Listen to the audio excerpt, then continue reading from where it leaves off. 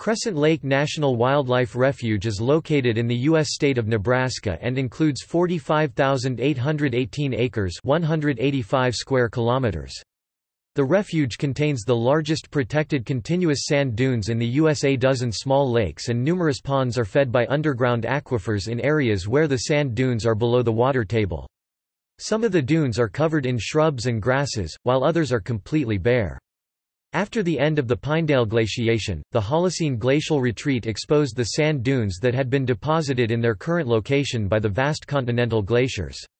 This refuge manages the North Platte National Wildlife Refuge, and together they form the Crescent Lake National Wildlife Refuge Complex.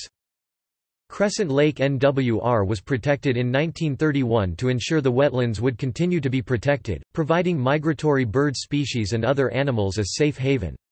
As many as 20 bald eagle pairs have been known to spend part of the year within the refuge, and along another 200 observed bird species, the refuge is considered one of the finest in the U.S. for birders.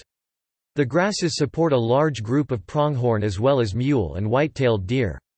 Coyote, bobcat, beaver, river otter, swift fox, prairie dog and raccoon are also found on the refuge.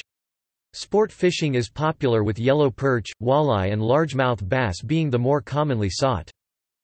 Crescent Lake NWR is located approximately 28 miles (45 kilometers) north of Oshkosh, Nebraska. From U.S. Highway 26, turn north on West 2nd. Proceed north out of town and follow directional signs to the refuge headquarters. From U.S. Highway 2, turn south just east of Lakeside, Nebraska.